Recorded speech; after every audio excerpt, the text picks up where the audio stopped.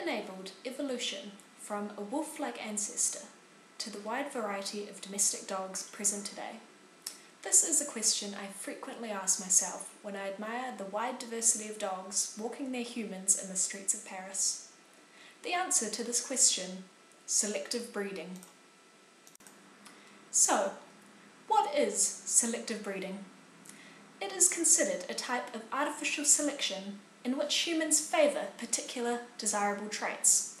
Individuals with these characteristics will be actively chosen to breed, and thus these traits will increase in frequency in a population over time. This results in evolution. It is an alternate method to natural selection, which in contrast passively selects for traits that give evolutionary advantage in a certain environment. The selective breeding of dogs is not a new concept.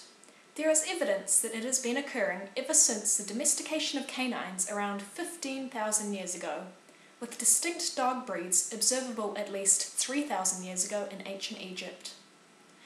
Artificial selection over this long period of time has resulted in modern dogs with a wide range of appearances and behaviours.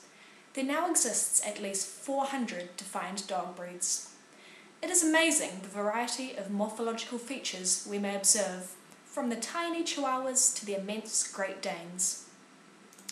Although there exists many downsides to selective breeding of dogs by humans, the high demand for purebred pedigree dogs of certain breeds has resulted in increased inbreeding and the expression of recessive genetic defects. Examples of this include the predisposition of respiratory problems in pugs and hip dysplasia in German Shepherds. This is the consequence of humans' artificial selection for attractive or extreme characteristics, such as small or large body size, short muzzles, curly tails, or excessive muscle.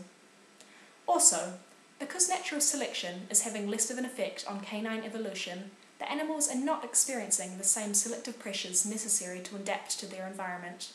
Thus, most are dependent on humans for survival. Selective breeding is a powerful evolutionary tool, able to produce dogs with such a broad range of characteristics in a short time frame, though care must be taken. Breeders should maintain large population sizes, genetic diversity, and avoid inbreeding to ensure healthy dogs are bred. Many consider that man is a dog's best friend, though have you considered that it was us that made them that way? Thank you.